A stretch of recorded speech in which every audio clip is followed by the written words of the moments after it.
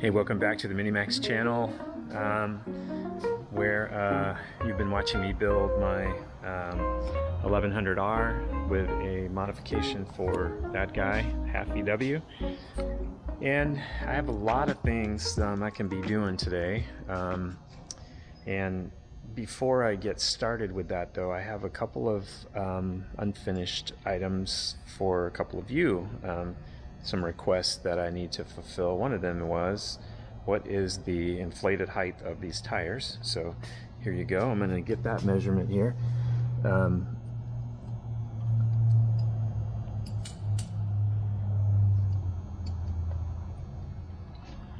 All right, so the inflated height, and I've got them maybe 8 pounds in them, maybe 10 pounds, something like that. 13 3/4 inches is the height of that tire, so that takes care of that. And then I wanted to get some measurements of the tail spring, and I will let me get a tape measure here, and I'll get that, and I will be right back. Okay, Robert, we'll get you this overall length first. 4 inches to where the bend stops, and then we are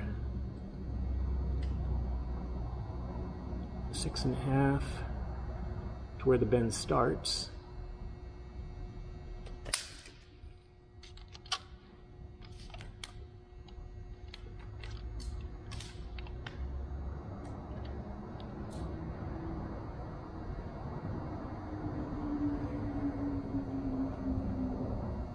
And then we are 3 3/4 roughly to the end. So that's 13 3/4.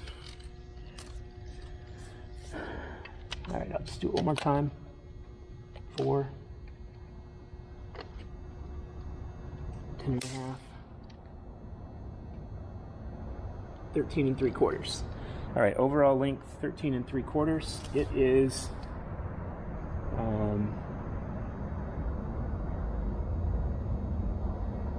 5/16 chromoly,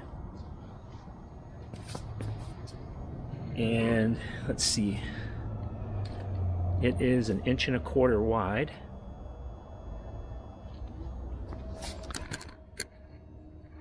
and I can tell you that this rake angle is 85 degrees, so it's 5 degrees off of vertical. Let's get what these radiuses are for you, so just so you have those. All right, so the first angle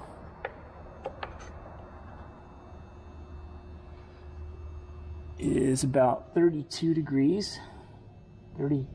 About 32.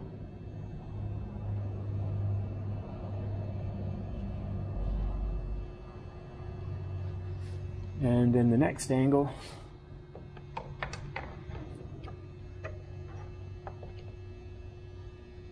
I have to do this one on the bottom. The next angle is just slightly more, about 33.5.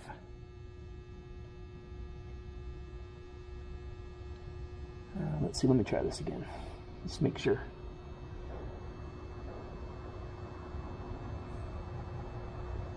All right, it's actually 35.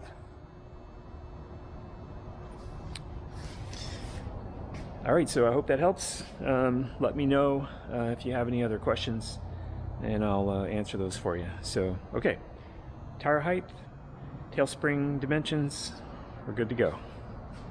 All right, so what I'm going to do first today is I'm going to get the finishing tapes on here, and as soon as those are dry, we'll be able to fill the weave on this one. And while that's drying, we're going to begin painting the stabilizer and the rudder, the vertical stab and the rudder. So we'll be, and then hopefully when those are dry and done, then the elevator will be actually dry and ready for paint. So, and then while that's kind of all going on, I'm going to get the facet pump put in the plane, so that I can begin to hook up some of the fuel lines in there. And I have a whole host of other little things I can do while I'm waiting for paint to dry and all that. So we'll kind of get in a sequence here today where we can kind of roll through that. I've ordered my new Lexan, and I was going to show you this. Definitely took the scratch out that was in here, but what it did is it at the same time it bulged it, and so when I tried the other side, it actually bulged it much worse. So over here, so I have to replace these, but that's no big deal. It's why it's the way it is. You drill them out, use this old one as a template for the new one, drill the holes, cut it, put it in. So no big deal. I mean, sure, it's not time I was planning on spending, but I want it nice and clear, so nice and clean. And I probably could have just lived with that little scratch that was there and maybe got some compound to take it out or whatever, but I tried something new. Didn't work for me. It worked for the guy on the video. It didn't work for me. Maybe he had a thicker poly than I do. I didn't think about that. This is pretty thin at 060. But anyway, I'll stop chatting and I'll get to work here, and we'll start by getting some finishing tapes. Before I put the finishing tape on, I just need to go around, make sure all my edges are glued down good, make sure the ribs are all glued with the iron, and then I can begin the finishing tape process. And yeah, we'll rock on. I'll do the trailing edge, and this time I think I'm actually going to do I'm going to do the trailing edge first, then I'm going to do the leading, or the tips, and then I'll do the leading edge. And yeah, let's do it.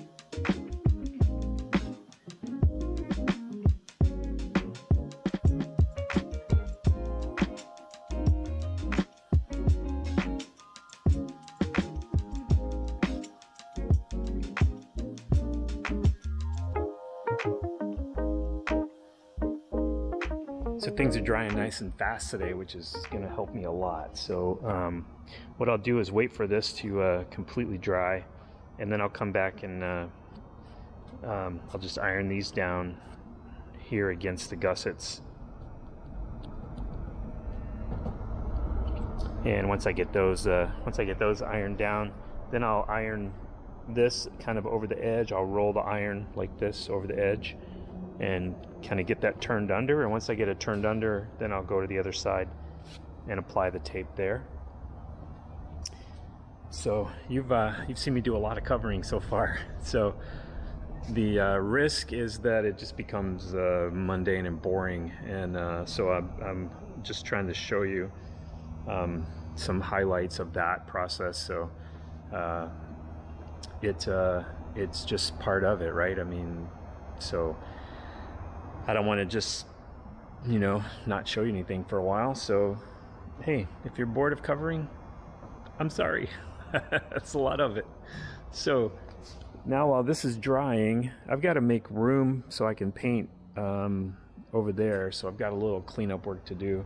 So I'm going to get that taken care of real quick, and then we'll be able to start doing some painting.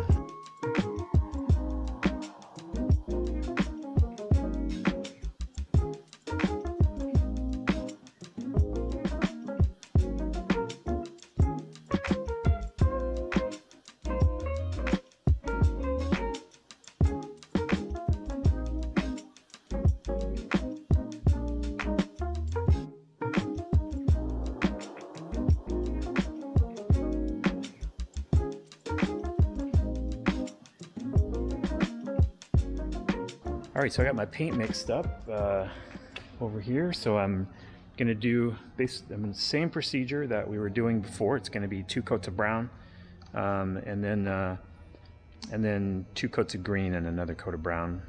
So I'll kind of just run through that same thing that we did before. So I'll get the first side painted, then while that's drying, I will be able to jump back over here and actually get this rolled over and start putting the glue on the other side of that finishing tape, and I'll just be able to work back and forth on that, and we'll make some good progress today. Hopefully we can get this vertical stab completed so that I can actually get it mounted to the stab and get it put on the plane. That's the goal.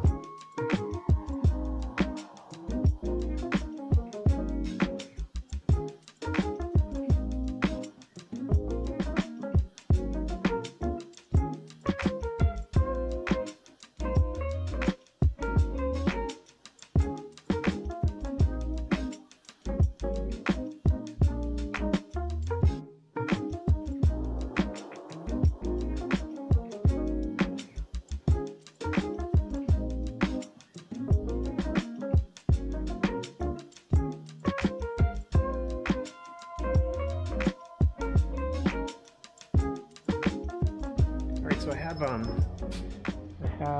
the 2 coats of paint on the first side of the stab and rudder there, and now I'm putting the tip fabric on because I've got both sides of this done. I rolled it over and I glued it down, and now I'm doing the tips. So I thought I would show you how I do this.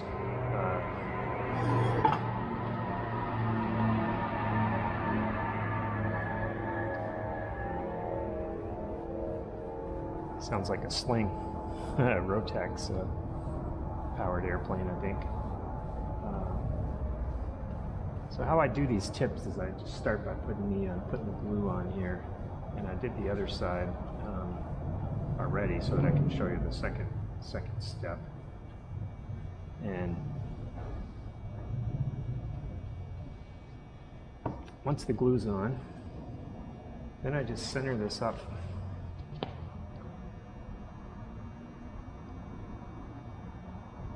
Center this up on here.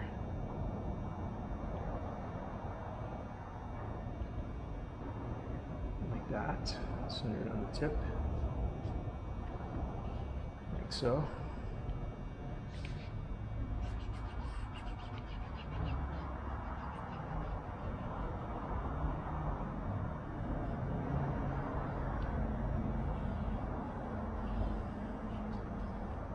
And then just like you've seen me do on everything else, we go ahead and brush that in, because like here the fabric is saturated, but here it's not. You can tell you can see some of the white, so that's what you want to make sure you take care of, is that the fabric's completely saturated. So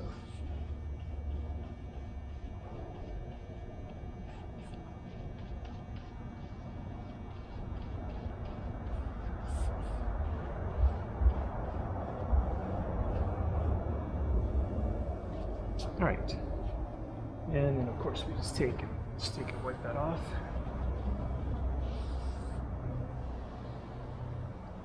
The excess off so we don't have any ridges there. And then we'll leave that one to dry, and then we'll jump to the other side. All right, for this part, pretty much goes like everything else. I just get an idea of where I need glue. And I just start in this front area here, make sure that's all good.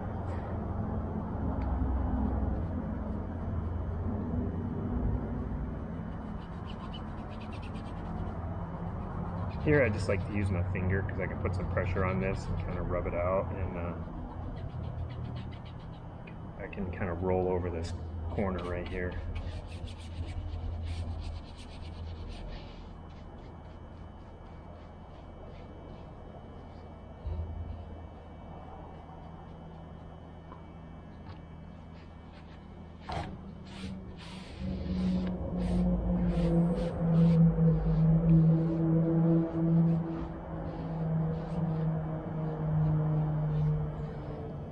And then when we get to the back edge,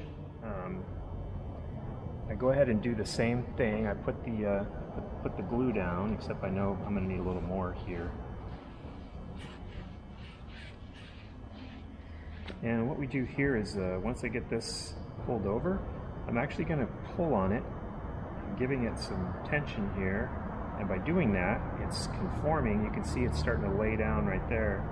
So I'm just tugging on it, and it just ends up laying right down, and the fabric ends up just kind of curving, making a little bit of a curve there, but it fits perfectly.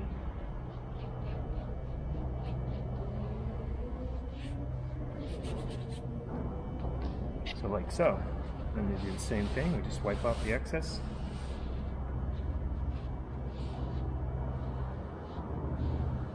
And then once that's dry, we'll cut this off, iron it under, do the same on the other side, and that's how I do these tips where it tapers down. Is go about halfway, and then where the curve starts, and then after that, then you can tug on that, and it just lays right down on there. All right, so I think I can do this other side, and then it looks like our paint is dry, so I'll be able to flip these over, and then we can put the two coats on the other side. Yeah, temperature in here today is perfect for all this stuff I'm doing, so okay. Yeah, catch up with you in a minute. All right, so I got the last of the finishing tape on here. There is a couple of other, I think I've got to add. I'm good here for where the bolts are, but I may be good. Yeah, actually, I'm just gonna need a little reinforcement patch where the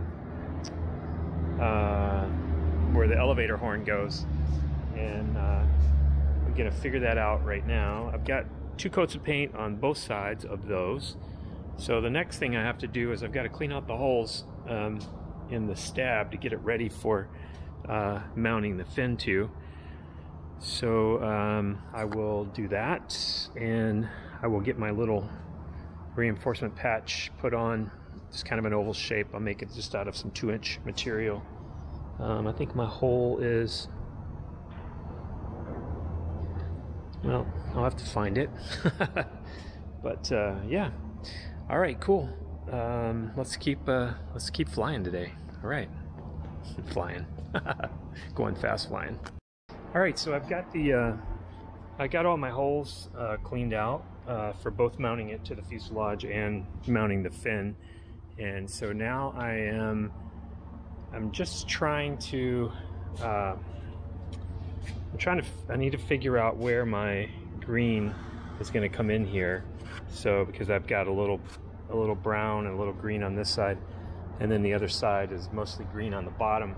So that side's easy because I know where the green doesn't start and stop. It's all the way across. So so now I'm going to get some green out, and once I get the green out, I'll be able to figure out, just kind of make a couple really light lines so I have something to follow when I get this taken care of here. So, and really it's just this one spot right here that I need to mark, because then I'm going to lay the rudder and the elevator down and mark out the green at the same time. So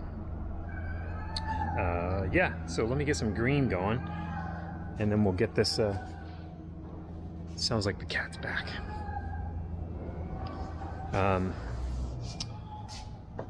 I'll get the green.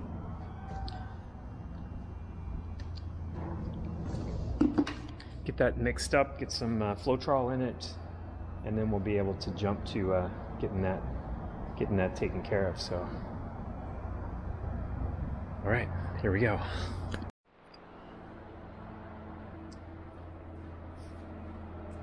All right, so I have the two of them together, and I just made my mark where this part meets the fuselage, and this is the left side of the plane,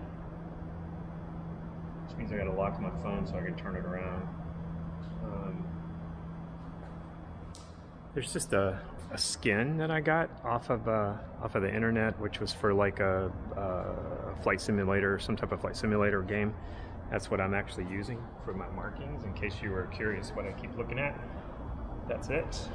So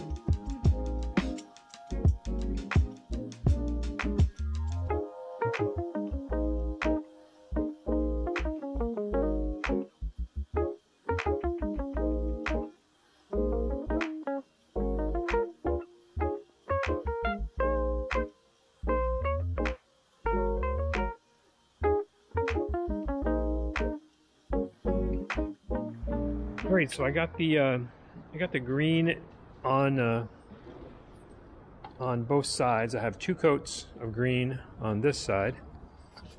It's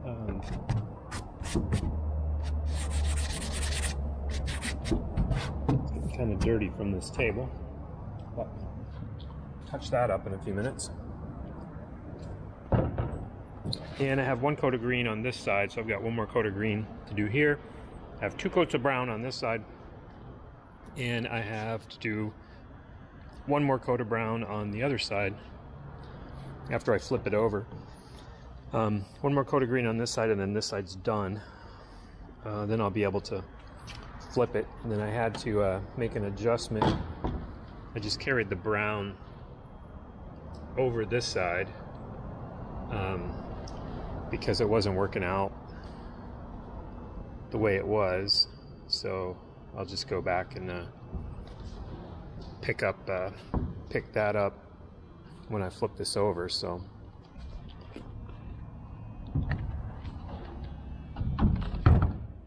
but the drying has slowed down, so it's kind of unfortunate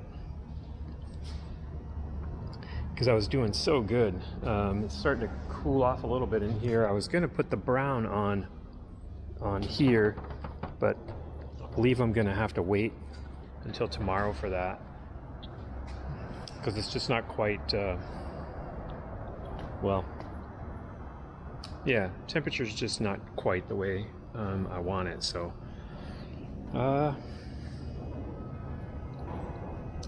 let's see here. That has to dry before I can do anything else. I got the green brush loaded up to do the 2nd coat of green on this side, and yeah. So let me figure out what else I'm gonna do before moving on, and while waiting for that.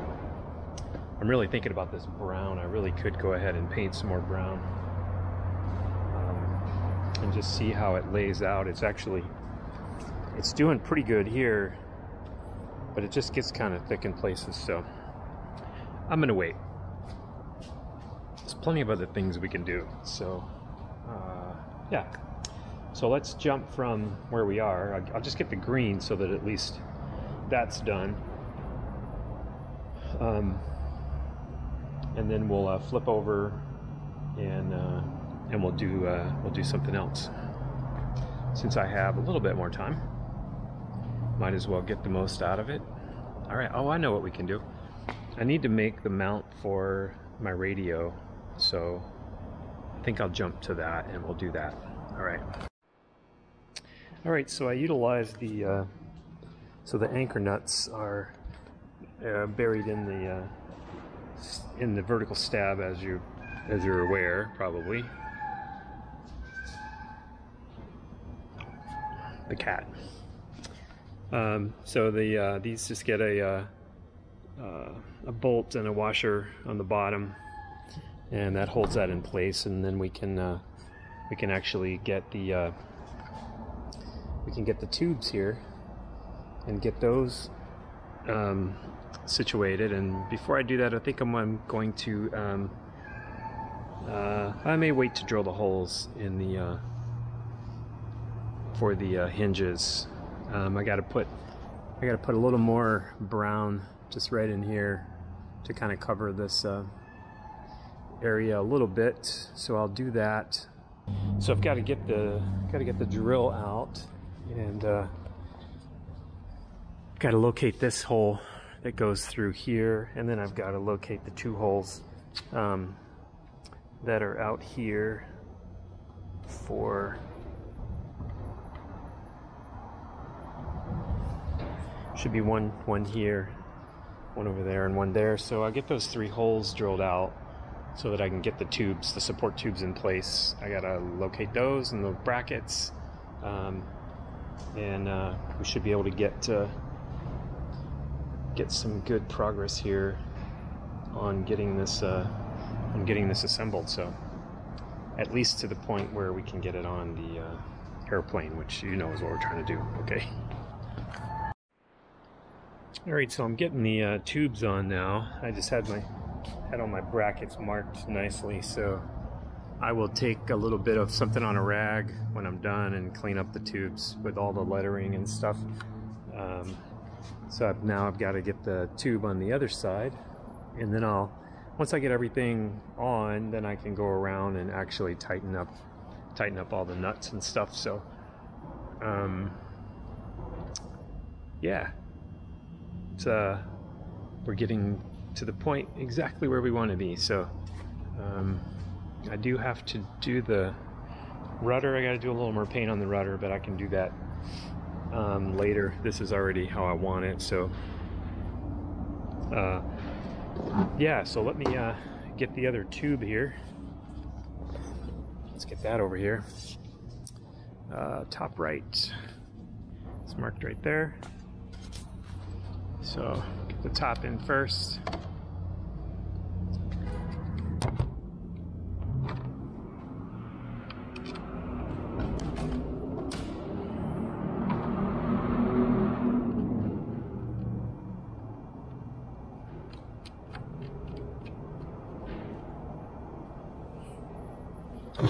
And once the top's in, we can swing around here and get the bottom. And since everything's been pre-fit before, just by marking it, we should end up with everything fitting correctly. And so far, so good. So just got to get this one where it belongs here. And it helps to leave these lower brackets loose until you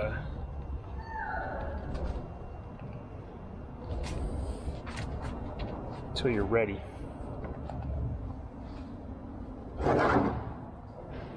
Until you have everything assembled. So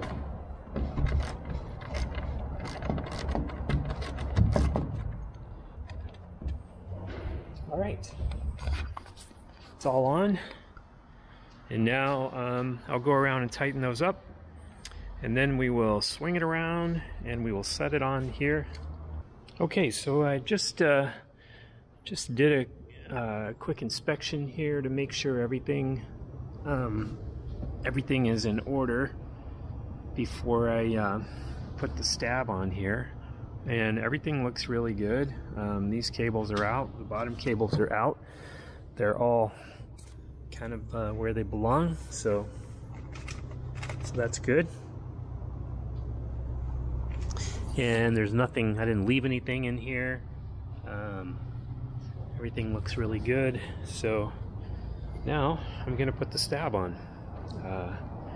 1 second here. All right, so the tail is all bolted on now. Nice and sturdy, looking good. Now the last thing I'm gonna do before I have to take off is I'm gonna figure out where I ran this brown over here, and I've got to match. I have to match up the rudder to that. So let me grab that, and then we'll check it out since the rest of the paint's dry on here now.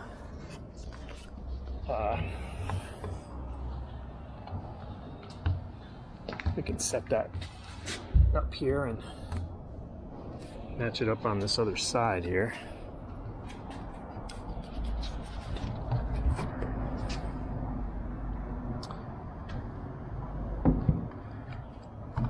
And we just have to bring our rudder up to the top. And I've got a mark right there. But I'm going to take a little bit on a brush and just mark it out real quick. So let me grab that. All right, so one of the last things I'm working out is I was trying to figure out, do I want my radio here? I thought about putting it here, but I don't like it there. I like to keep this as clear as possible. So then I just decided that I can just install it like in a fighter jet or something. I'm actually going to put it like right here. So I think this will actually work out pretty well, and I can even cant it just a little bit this direction. So I have a triangle here that I'm going to figure out kind of what angle I want. Then I'll use that to kind of make the mount. So that's about 90 degrees, and so that would be like this, which is going to be kind of difficult to see, so I really need it to be moved like that.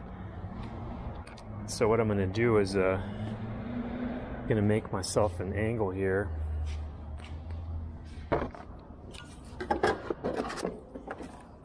Kind of what I think it should be. I think it should be something like about 3 degrees or so. So let me cut that.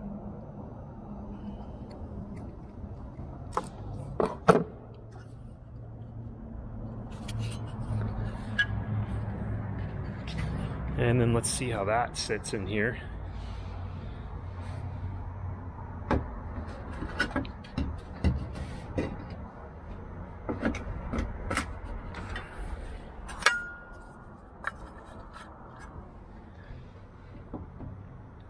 Okay, that's not quite enough. It actually needs to be about twice what I've done. So let's take another 3 degrees.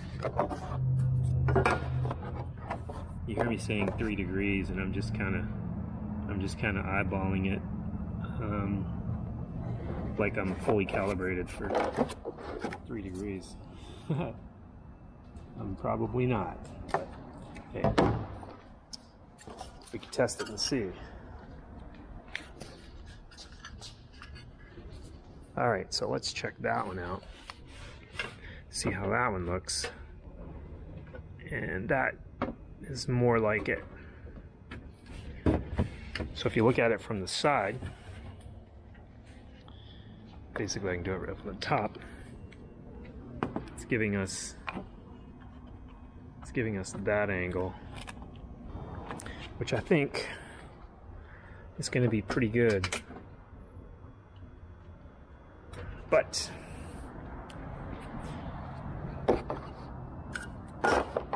I'm going to do it one more time just to see how I feel about it.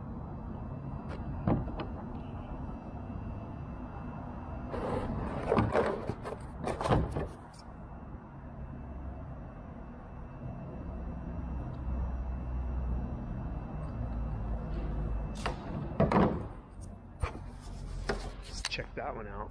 See how that looks.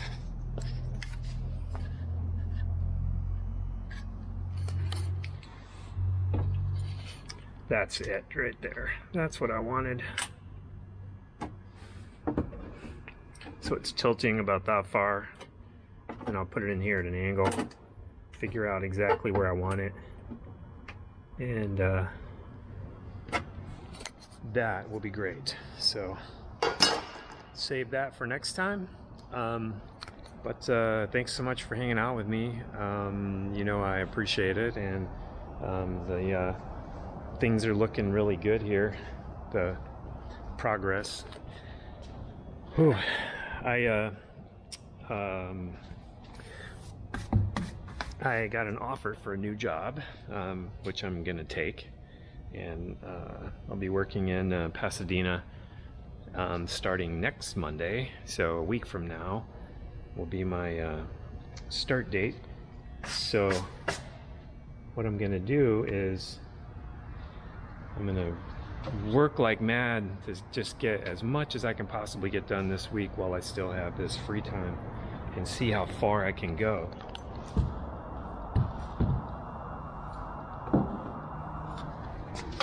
Would love to get some urethane on one of these wings and potentially start covering it. So we'll see if I can get that far. I mean, I'm clearly going to get urethane on the wing because that's the stage I'm at now. Once this gets painted, but I can do the same thing. I can be urethaning that and painting this at the same time. So that's not a problem. Yeah. All right. So. Oh. So we'll try that again. Thanks for hanging out with me. It's been a good day, and yeah, I'll catch you later.